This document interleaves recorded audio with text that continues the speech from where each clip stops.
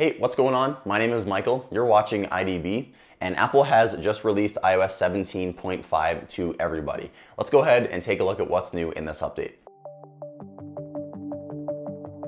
So first up is an all-new feature that Apple is calling Repair State for iPhone. And this sort of goes hand in hand with another iPhone feature called Stolen Device Protection. So inside of Settings, if you click on Face ID and passcode, then enter your passcode and scroll down. If you have Stolen Device Protection turned on, whenever you want to shut anything off on your iPhone, such as Find My iPhone, pretty much anything that is a security feature on your iPhone, you will have to wait a 1 hour time delay. Now, this was sort of impeding Apple repairs because whenever you ship your iPhone into Apple or you're waiting in the Apple Store for a repair, you have to shut off Find My iPhone. I have no idea why, but Apple just requires it.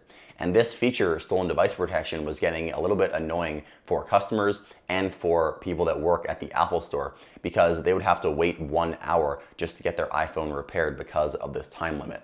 Luckily, in iOS 17.5, there is an all-new feature called Repair State, where Find My iPhone can still be turned on. However, you can put your iPhone into a special mode that is meant for repairs only.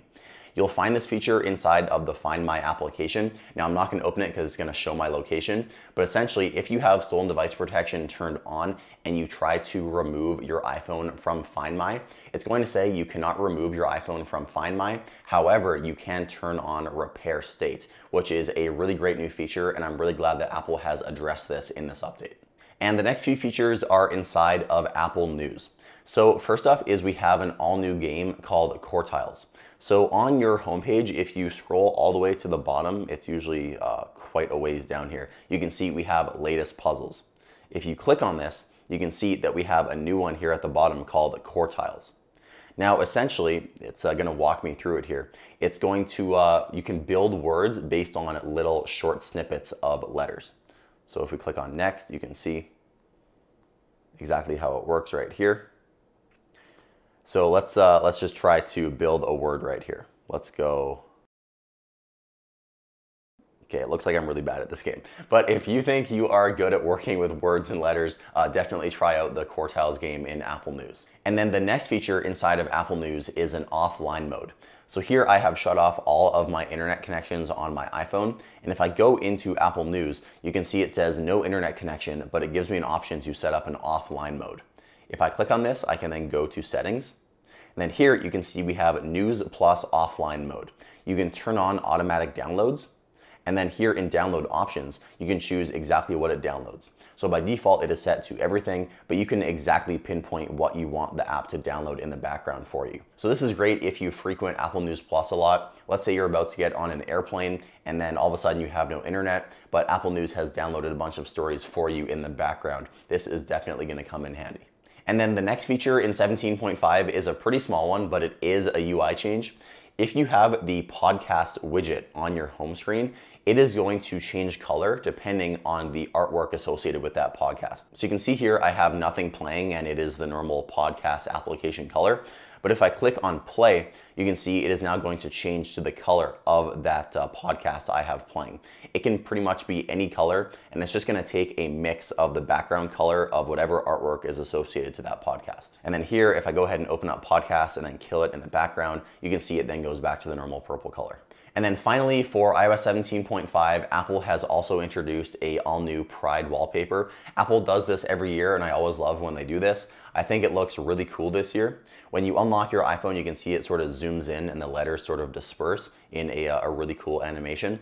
We also have a few different styles of this Pride wallpaper. So if I go onto my lock screen, you can see we have style 1, number 2, number 3, number 4, and number 5. I honestly think number 3 and number 4 are my favorites of these new Pride wallpapers.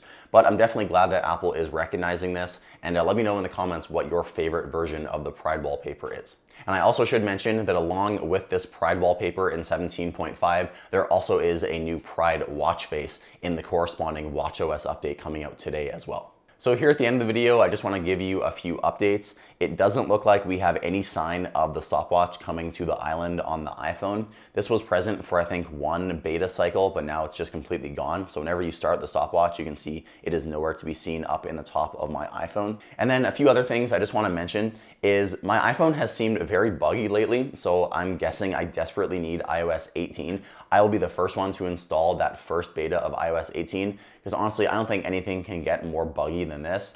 Let me know in the comments if you guys have had the really weird square notification bug, but every time I unlock my iPhone, instead of my notifications having nice rounded corners, they are perfect boxes on my lock screen, and it just doesn't look good. So let me know in the comments if you guys are getting this issue as well. And then on top of all of this, when I was updating to iOS 17.5 just a few hours ago for this video, I didn't have my case on, but my iPhone got so hot that I couldn't even touch it. So I just don't know what's going on with Apple these days. They're not on their game. It doesn't seem like their software is performing as smoothly as it usually is. So let me know in the comments if you experience that overheating issue as well when updating. So with all that said, thank you so much for watching. If you enjoyed this video, please drop a like. Also, let me know what you thought down below. My name is Michael with IDB, and I'll see you in the next video. Peace.